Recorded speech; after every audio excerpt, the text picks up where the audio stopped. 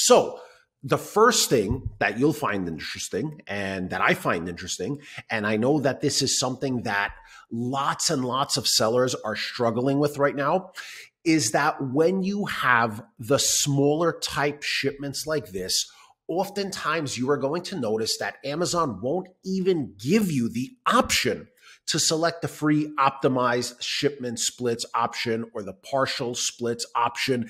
Instead, they are literally just forcing you, no matter what, into the minimal splits, and they are forcing you into paying that inbound placement fee. I just want to show you guys the same exact items, the same exact copy of the shipment into the workflow, because into the workflow, we are creating shipments through Amazon API, and their API works differently than the way Seller Central works. So when you go to create a shipment in 2D, same items, same SKUs, same quantities into the workflow, you can now see that Amazon will give you the free option to split your shipments and avoid paying the inbound placement fee. And this is not shipping optimization or any special features. This is literally just Amazon telling you that through here, if you want, you can in fact do the Amazon optimized splits and create these 4 shipments